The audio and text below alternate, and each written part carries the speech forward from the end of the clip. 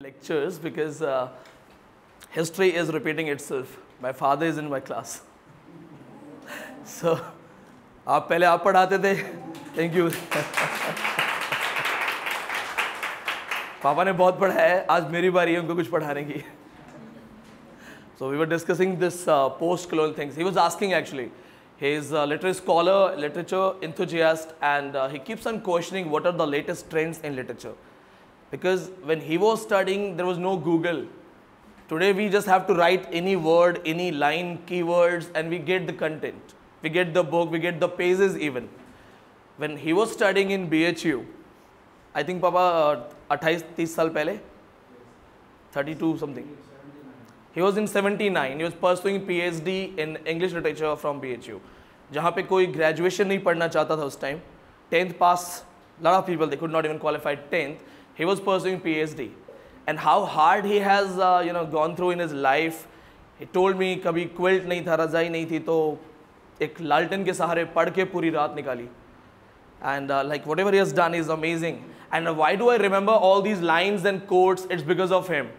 He keeps quoting Shelley, Keats, Wordsworth, and that's the reason that we three, me, my brother and sister, we have maximum quotes on our tips. When we would play this kind of antakshari, जब हम बचपन में अंताक्षरी खेलते थे, light जाने पे, our antakshari was not having filmy songs. It was having quotes in Hindi, in Sanskrit or in English. हम दोहे पे खेलते थे. So this was the reason that we have a lot of quotes. It's all because of him I came here. He would ask me to qualify NET, karo, and I would just answer saying, आपने NET qualify देखा है कभी? We come from an area जहाँ पे NET qualified English में नहीं होते हैं. So वहाँ पे वो चुप हो जाते थे. But he had a dream that I'll be teaching in some college, university, and I will think that is it me only to teach the university? There are thousands of better people to teach. What do I have? But it was his dream. मैं mummy को बोलता था कि पापा को मना करो यार, जब देखो नेट वो नहीं कर सकता, मेरे लेवल का नहीं है. And today I'm going to teach him net level.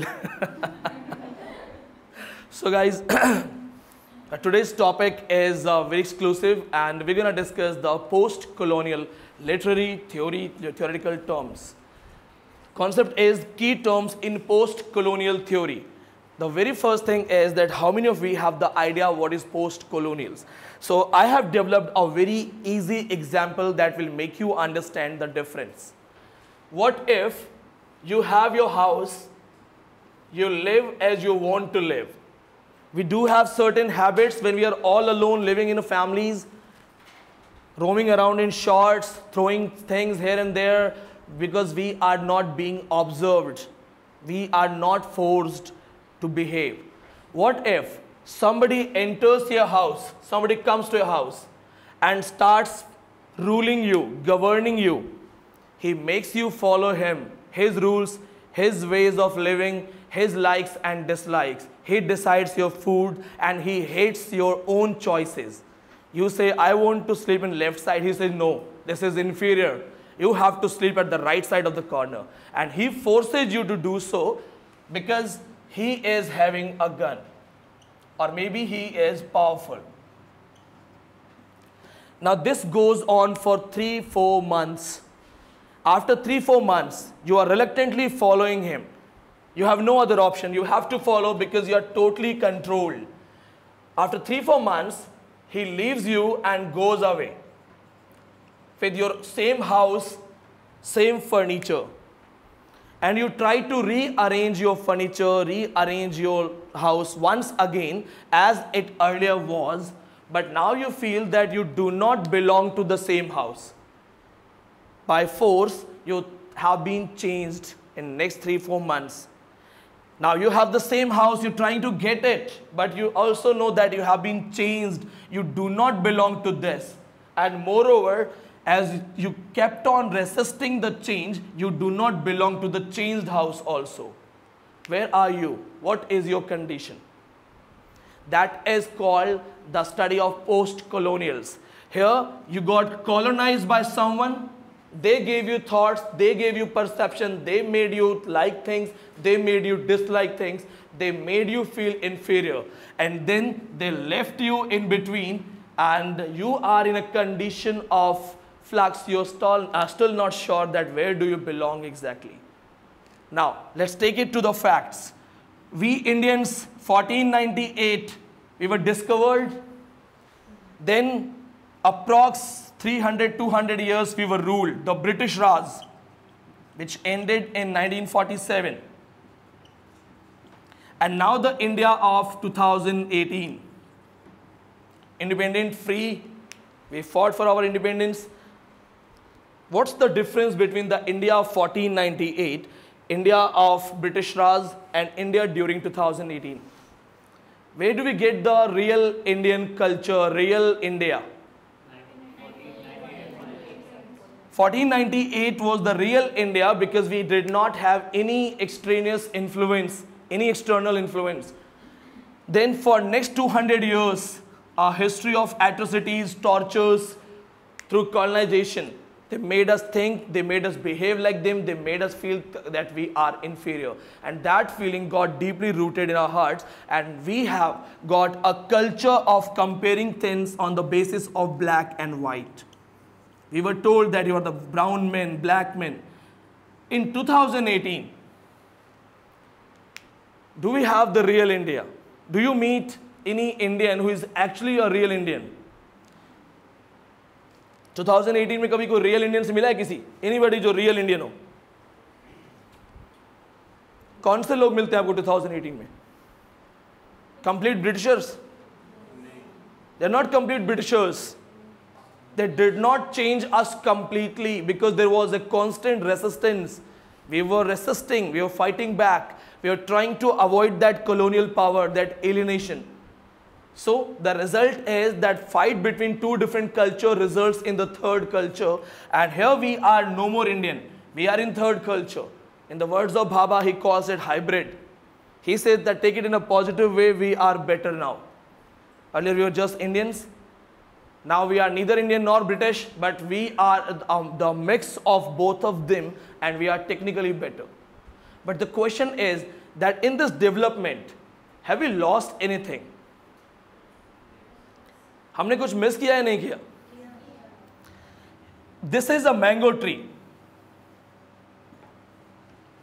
The mango tree has a normal system of enhancing its branches, going upwards. That's the natural development.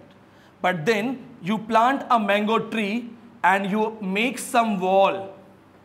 You put some artificial barrier there. And the mango tree is forced to develop this side and that side.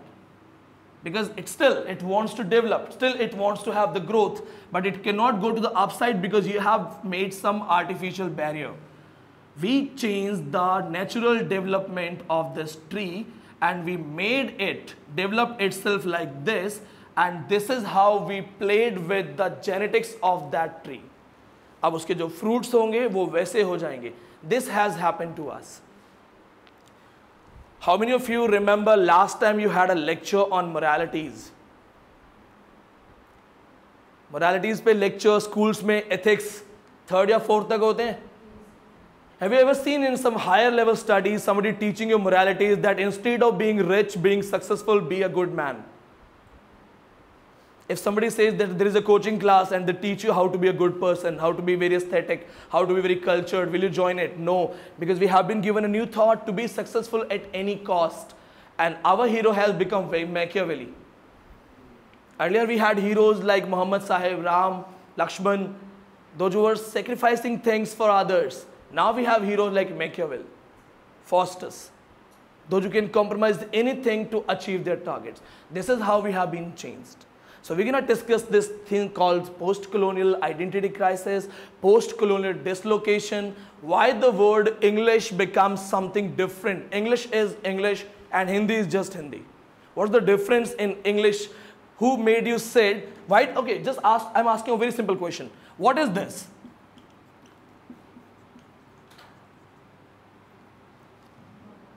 Lord Rama? Okay.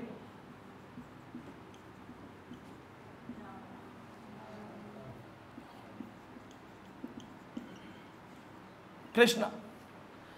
Do you write Rama in Hindi?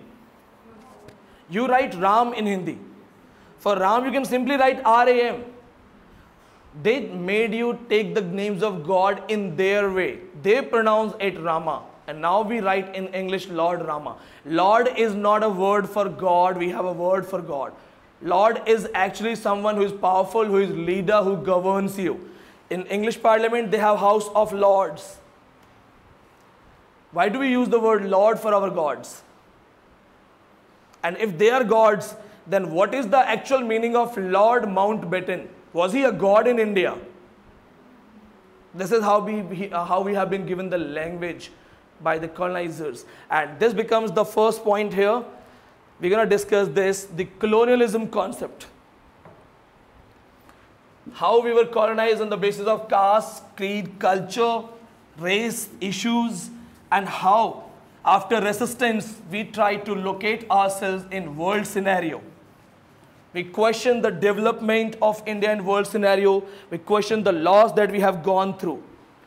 The imperialist expansion of Europe into the rest of the world during the last 400 years, in which a dominant emperor or center carried on a relationship of control and influence. That's the thing. They control us, they influence us. It's margin over colonies. This relationship tended to extend to social, pedagogical, economic, political, cultural exchanges. So technically they took the entire control in their hands. Our cultures were compromised, our thought process, social issues, then education, finance, and political condition. Everything got compromised during the colonization or the timing of colonialism. Now how we just find the change? The last lines are here. We have the exotic otherness and the racial inferiority. Why do we have this fair and lovely system in India?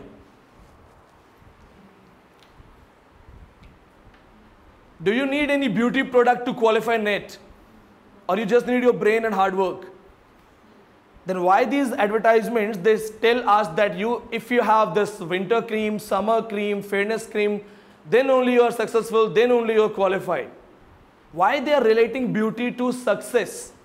They can simply relate beauty to happiness. That now you're beautiful, you are happy, it's okay. If you want to celebrate your beauty, it's okay. It can be celebrated for happiness. But the countries like India, especially the third world countries where success is something very big, very serious, they are relating beauty with success. Be beautiful, be successful. There's this concept. We have been given exotic otherness, the very word white, to be white. That became a very important notion in our lives. This racial inferiority. We have been called the land of jugglers, snake charmers, the blacks, the browns. And whites, they were superior. They were better than us. So why we have been made to think that we are inferior? They made us stay away of their lives. Have you seen the movie based on E.M. Foster's Passage to India? If you have read it. The Britishers, they have a club where it is clearly mentioned that dogs and Indians are not allowed. What kind of comparison is this, that dogs and Indians are not allowed? This was their attitude towards us. Now, after the change, now the conditions are changed. Now we are independent, but are we actually independent? Or we are simply clueless about our identity and are trying to locate ourselves? In most of the conditions, people, they read different worlds. The first world literature, second world literature. And then question comes the third world. The third world literature deals with the countries who were colonized and got freedom after 1960s, 70s or during 80s. These are the countries who have late capitalism, those who could not get proper development. But in post-colonial terms, if we go in the words of Frantz Fanon calls it the lost world. We are the lost world. We are not the real world. We have been directed, we have been governed, we have been given that direction. Remember this thing, Frantz Fanon, it's a famous writer, F-R-A-N-T-Z F-A-N-O-N, Frantz Fanon. He has given the word the lost world. So we are no more the third world. We are third world in economic way. That we are the late capitalist countries. We have later developments, the developments which were not given proper chances to flourish in early ages. But actually we are the countries, we are visionless countries. We have lost our cultures, we have lost our roots, and moreover we are directionless. In Delhi, what kind of culture you find? Mixed culture. Do we have pure villages in India? We do not have pure villages left anymore in India. The villages have been changed now. Our sub a global village ban gaya. And this is what we have lost. Can we just celebrate our birthday without cakes? Yeah, we can celebrate our birthdays without cake if there is some bet. कि आज आप बिना cake खाए celebrate करो. But if you have even a smaller feeling that यार आज cake नहीं खाया, मेरा birthday था, then we are colonized. Because what I remember in our early ages, when the cakes were not that much popular in our area, we celebrated birthdays with puri, sabji, kheer and Bhagwan ki puja. And mostly gulab jamun. What's the difference? How cake is related to birthday only? Like people, they eat it on certain occasions, but why birthday? It has become a rule. We are following them. Why we are following them? Because there is a concept called cultural hegemony.